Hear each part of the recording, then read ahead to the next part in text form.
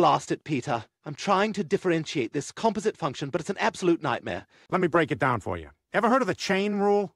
We use the chain rule when a function is inside another function. Proceed. Let's start with an example. Y equals 3x squared plus 2x plus 1 to the 5. First, differentiate the outer function. It's to the power 5, so we bring the 5 to the front and reduce the power to 4. That gives us dy dx equals 5 times 3x squared plus 2x plus 1 to the power 4. Remember, for this step, we're just leaving the inside alone. So we treat the inside like a single variable. Exactly. But now we differentiate the inside. 3x squared goes to 6x. 2x goes to 2, and 1 goes to 0. Now just multiply it by what we got earlier.